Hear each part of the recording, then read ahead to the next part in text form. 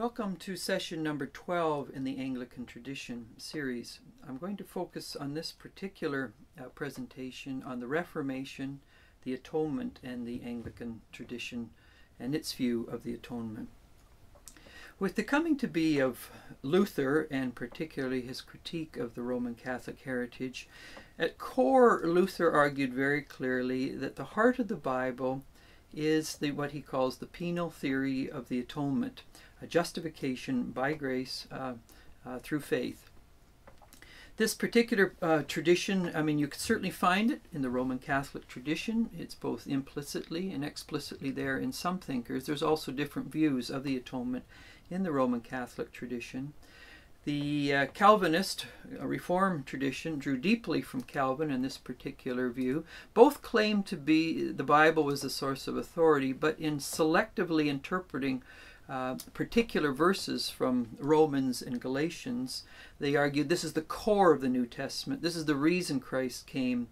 And so this particular view of the atonement became front-staged. And if a person did not assent to this particular theological position, then they were undermining the very reason for Christ coming to this earth, our fragile home.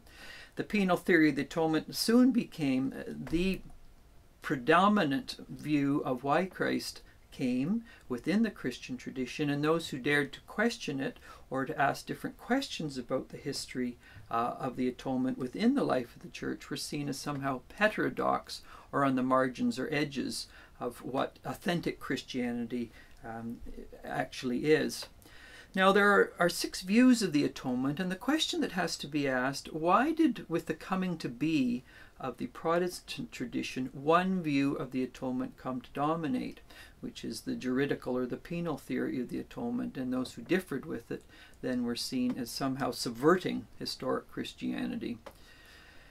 The historic church's view, as I mentioned, has 6 views of the atonement, and that comes from the patristic era.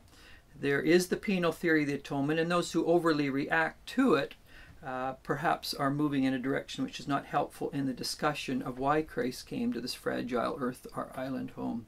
That does exist, and no one's going to doubt that that can be found in the Bible and certain writers within the history of the church.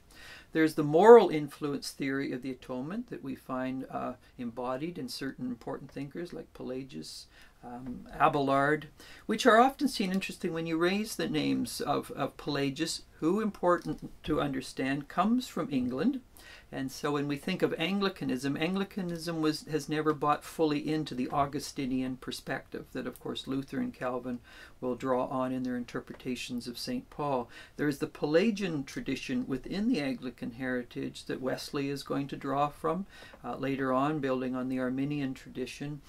And so within that Pelagian Arminian tradition that the Wesleyans or Methodists pick up on, here we have another understanding of the atonement.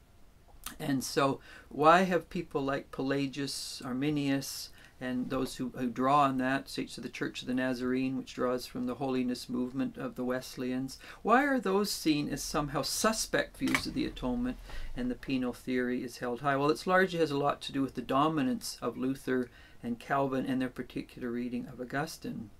There's the ransom theory of the atonement that we find in C.S. Lewis's Lion, the Witch, and the Wardrobe.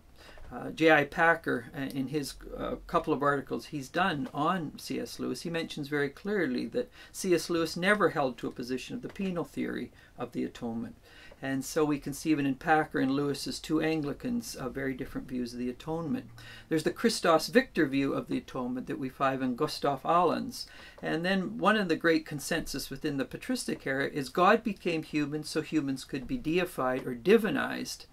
And so as people participate in the very nature of Christ, their very nature is transformed into a divine nature. And so there's these various traditions within Christianity of why Christ came. And so to buy into just one is to truly reduce the understanding of the atonement to one perspective, and it does great hurt and harm to the breadth and the fullness and Catholicity of the Christian church at its very best and noblest.